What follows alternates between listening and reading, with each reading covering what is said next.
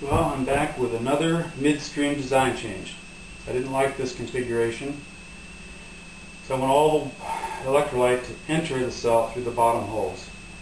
I was concerned that rather than, some of it will go through here, but it could build up and overflow out the vent holes for the gas. So I recut these gaskets. Luckily I have lots of this and it's cheap. Recut them like so. So the air escape is sealed off from the primary electrolyte intake. I'm going to put the fitting for the electrolyte intake right about here on both sides. So it'll come in here, fill this up, and go through here, zigzag back and forth. Hopefully it will never get up to this point. That area up here was filled with gas. Okay.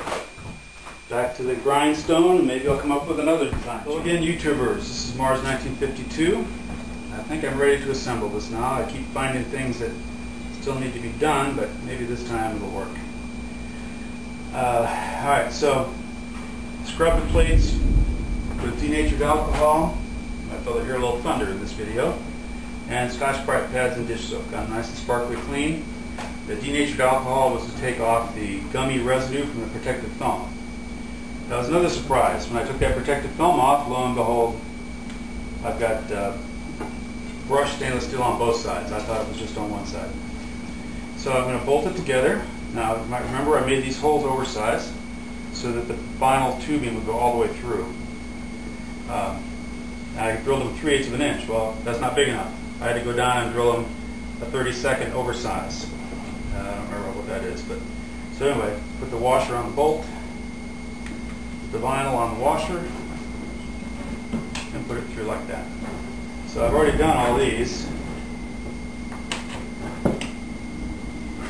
So we'll just put those in. I wanted to only do 3 bolts per side, but the way that I have the positive terminals coming out in the middle, it made it so 3 bolts would have a bolt right in the way, so I had to do 4 bolts.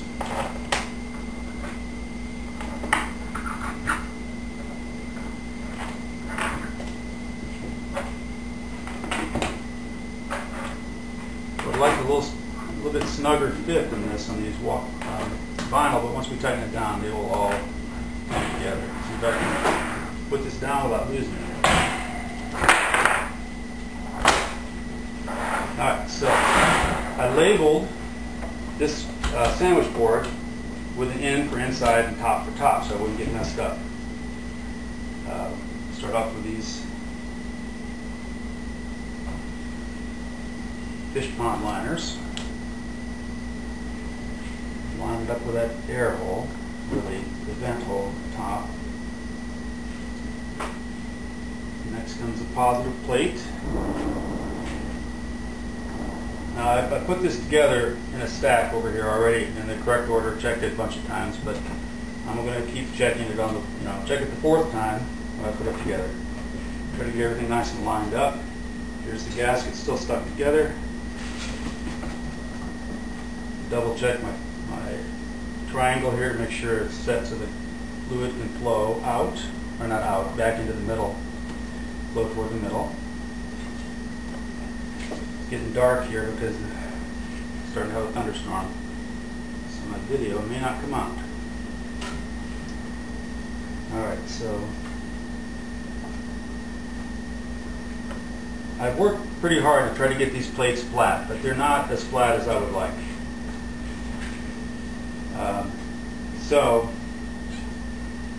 hopefully they'll squish down nice and flat when I clamp it down between the sandwich boards.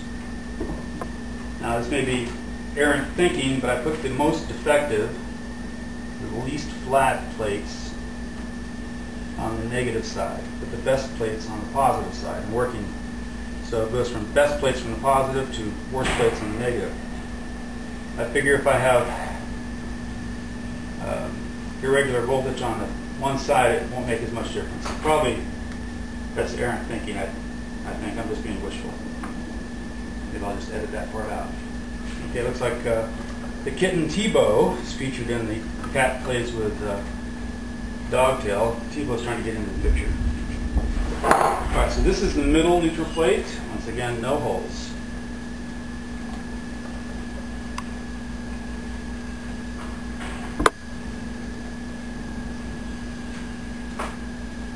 Alright, so now we're working our way back the other way.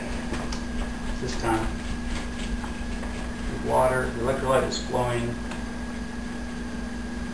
from this side toward the middle.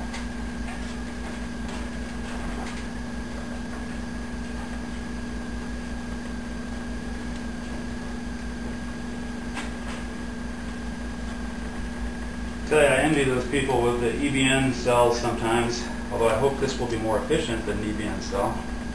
Because the EBN cells, it goes together one way. You've got the gasket goes on the bolts, the plates go on the bolts. You can't. It doesn't matter if you flip them back and forth.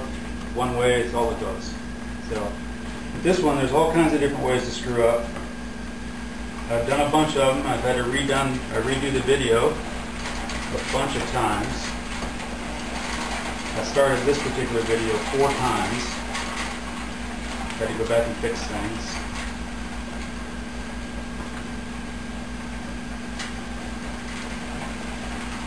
Alright, finally, the negative plate.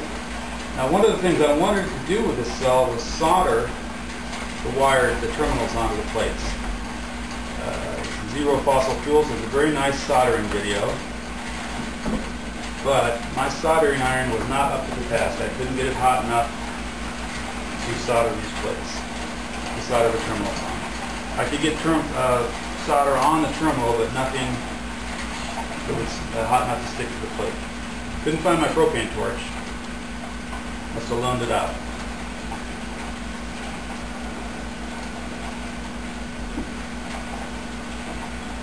Alright, so here's I don't know if I showed you this before. This is why you don't use Olfa cutters on your wife's cutting boards. A little bit in the doghouse for that. Luckily this only costs about $1. Alright, so here once again inside top. Might be a little tricky to get these vinyl sleeves started in here.